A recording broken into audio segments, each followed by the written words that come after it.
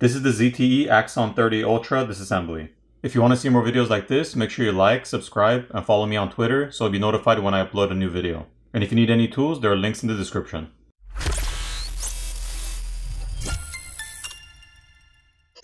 First, the SIM tray needs to be removed. Next, we need to apply heat to the backplate using a hairdryer or a heat gun to loosen up the adhesive underneath, and then we're going to use a plastic pry tool to pry the backplate off. Here's a better look at the glass backplate. The glass camera lens cover is held down with adhesive, so it can be replaced by applying heat and gently prying it off. Once the backplate's removed, the flex cable for the LED flash, ambient light sensor, and secondary mic needs to be peeled up.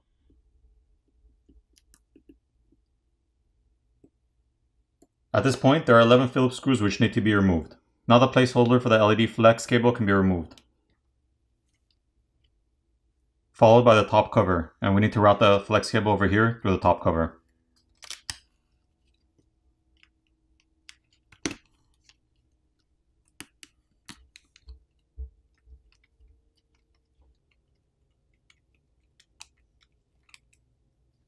On the top plastic cover, there are antenna lines, which are these light gray color lines, as well as the NFC antenna located in the center.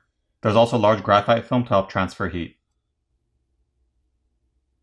At this point, there are two flex cables for the battery which need to be disconnected.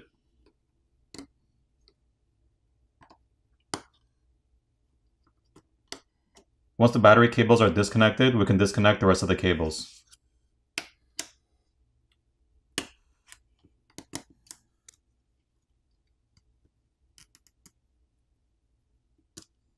On the back of the LED flash flex cable, there's a secondary microphone, which is this gold piece over here. There's some graphene film and copper tape covering the connector for the front-facing camera, which needs to be peeled off. Now the front-facing camera can be disconnected and removed.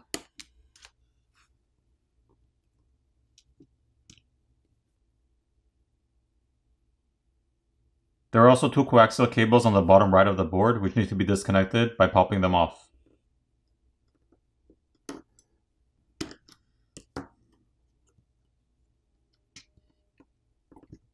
The flex cable for the volume keys and power button, as well as the flex cable on top of the board, need to be disconnected.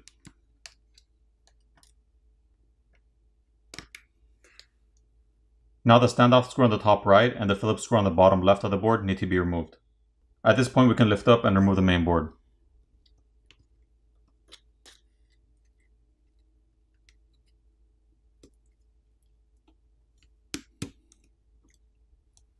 Alright, so on this side of the board, there's the ultra zoom lens, there's another microphone located on top, and there's a graphite pad on the shield.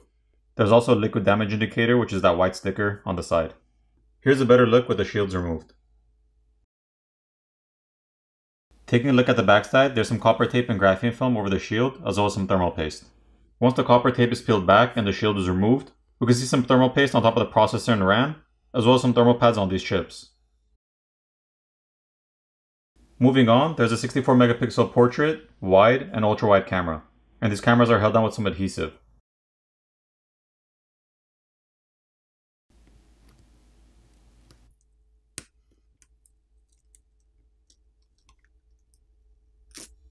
On the bottom portion, there are 8 Phillips screws which need to be removed.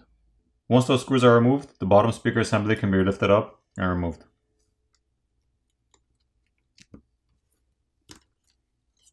Here's a better look at that. You can see the white foam balls over here in the speaker assembly. Now the charger port can be lifted up and removed. And there's a rubber gasket around the charger port itself.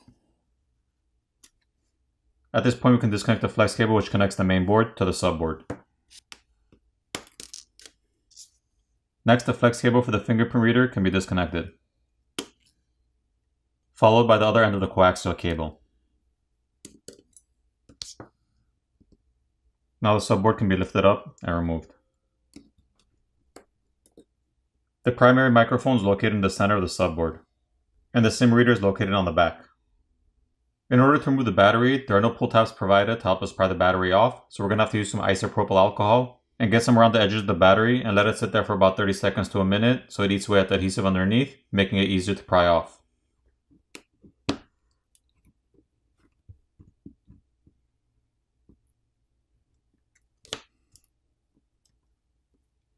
Here's a better look at the battery.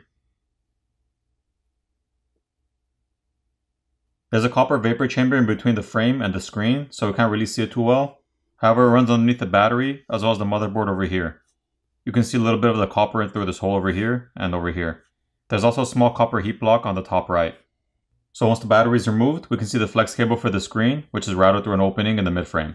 So if you needed to replace the screen, you would have to remove the back plate, as well as the screws in the top cover, and then you'd have to disconnect the battery cable and the screen cable, remove the battery, which would then give you access to the screen cable, and then you'd heat up the front of the phone where the screen is to loosen up the adhesive underneath, pry your old screen off, apply new adhesive, reapply your new screen, and reassemble the phone. Moving on, there's a vibrator motor on the bottom right. There's a small antenna board on the bottom left, and the flex cable for the volume keys and power buttons located here. If you need to replace those, there's a metal bracket on the inside. You just have to pull up and pull that out. The flex cable for the proximity sensor is located on top, as well as the earpiece speaker, which is held down with adhesive. There's also a rubber gasket and mesh filter over the microphone opening on the bottom and on the top, as well as the speaker opening. For the repairability score, I give this phone a 6 out of 10. Now it's time to put the phone back together.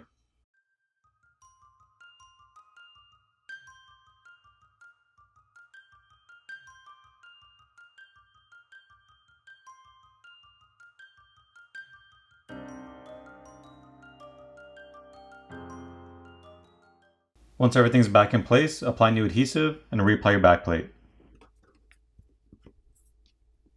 Flip over the phone, power it on, and you're done. This is PBK, and thanks for watching.